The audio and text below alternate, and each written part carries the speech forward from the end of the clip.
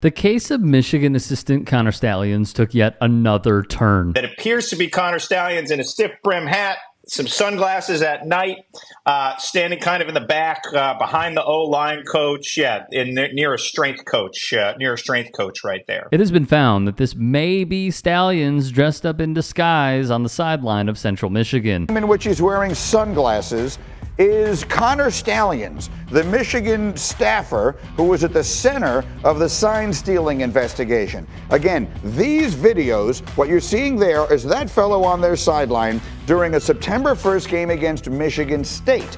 Michigan State, of course, plays Michigan later in the year. Michigan beats them 49-0. This guy who appeared on the Central Michigan sideline in their season opener at Michigan State on a Friday night. This guy, is it Connor Stalions? That is what Central Michigan officials are trying to find out. The internet sleuths are claiming if that is indeed Stalions, he may be using videotaping sunglasses, as seen here from Ray-Bans, for example. The description would read, capture exactly what you see and hear with the new ultra-wide 12MP camera and 5-mic system. Take high-quality photos and immersive videos and live stream it all to Facebook and Instagram. Michigan football program, Connor Stalions, and good old Jim Harbaugh. Ladies and gentlemen, boys and girls, you might want to strap in for this one because the last time we talked about this, I thought it couldn't get any worse, and somehow, some way, it's gotten 20 times worse. I think the word I used last time I talked about this situation was unbelievable. Well, at this point in time, I don't even know what to say about it. Another point. Central Michigan rocks Adidas. The sneakers the man we think is Stalions rocked were doctored Adidas that came in the form of Nikes. Central Michigan's athletic director said in a statement that they are trying to investigate, is this Connor Stalions? If it is, how did he get onto their sideline? They said he did not appear on any sort of pass list, and those things are usually fairly tightly controlled. In a story that seems like it could not get any worse, it did. I can't sit here a couple hundred miles away and say I know for a fact that Jim Harbaugh knew, but it's beginning to be pretty apparent that someone in that athletic department and someone in that football complex knew what was going on. One thought I echo is this from Ari Wasserman. If that isn't Connor Stalions on the sideline at the Central Michigan game, wouldn't it be so easy to prove who it was? I feel like we'd know who the other person is already if it weren't him. ESPN reports Stalions wore a credential with VB on it, meaning visitor's bench. It gives access to the designated area between the 20-yard lines, which is reserved for players, coaches, trainers, and equipment staff. Schools are given a finite number of passes for each game. You know, before we go any farther, we've obviously are aware of a picture floating around with the sign stealer guy. You know, our people are doing everything they can to get to the bottom of it. We're totally unaware of it. I certainly don't condone it in any way, shape, or form.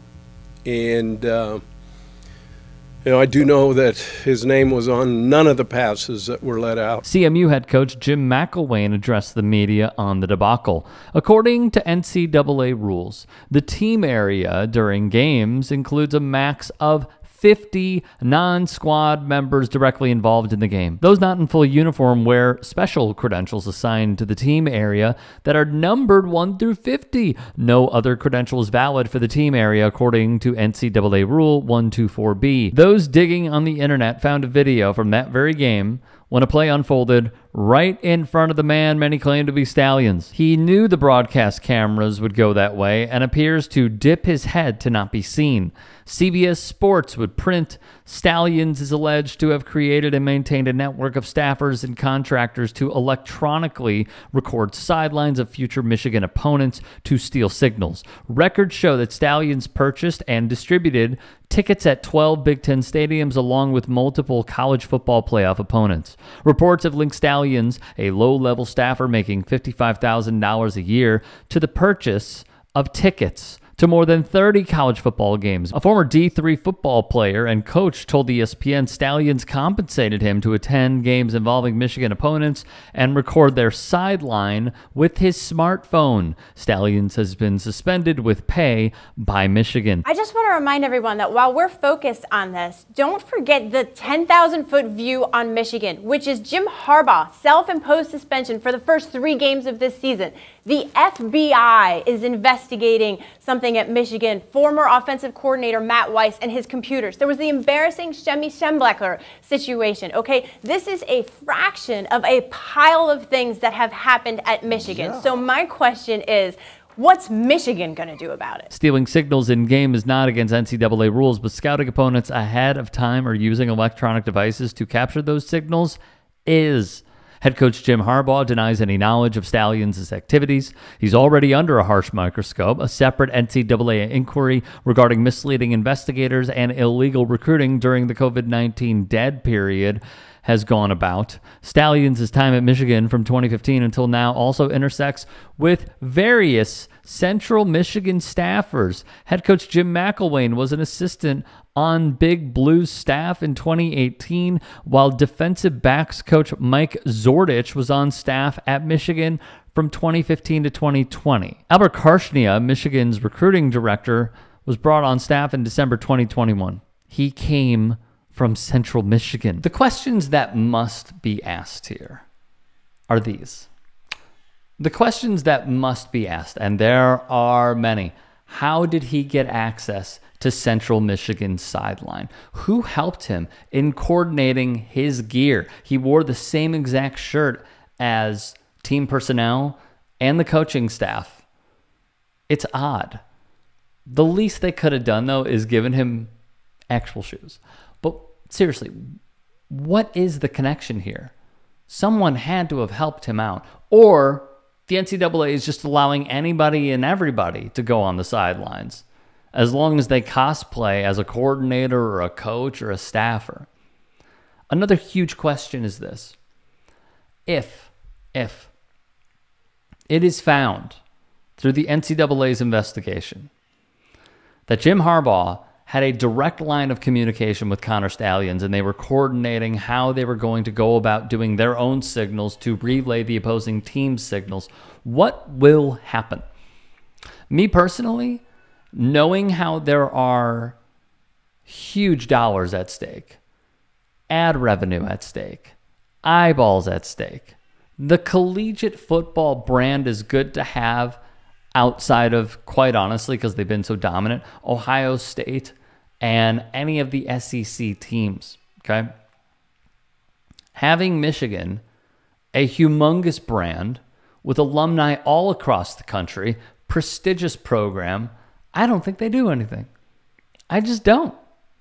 I don't see how the NCAA, who still continues to crap on their own laborers by hiding behind the guise of student athlete in order to not pay them, will suddenly grow a spine. I just don't see it. The system is not set up that way. Now, there are many complications within this entire framework. Ward manual, the connections to the college football, it's my kid, connection to the college football playoff committee. I just don't see them saying, you know, they cheated and we're going to toss them out. If I am wrong, I will come back here and say I applaud the NCAA for having a spine. I just haven't seen it. I haven't. And lastly, let's not be so naive on this case. I have friends that went to Michigan. This is not an attack on you, all right?